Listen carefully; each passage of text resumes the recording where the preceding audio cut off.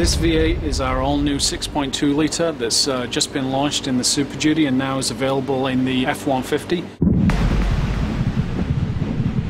It's got a big cast iron block, big heads, best in class 411 horsepower, 434 foot-pounds at 4,500 RPM. The truck equipped with a 6.2 litre will pull a load of 11,300 pounds.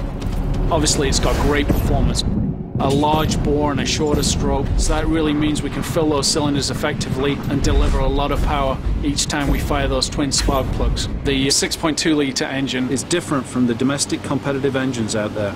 It features a single overhead camshaft, gives us a really stiff valve train, and we have dual equal VCT cam timing. Similar to twin independent VCT, it allows us to optimize the torque throughout the speed range and also optimize fuel economy at the same time.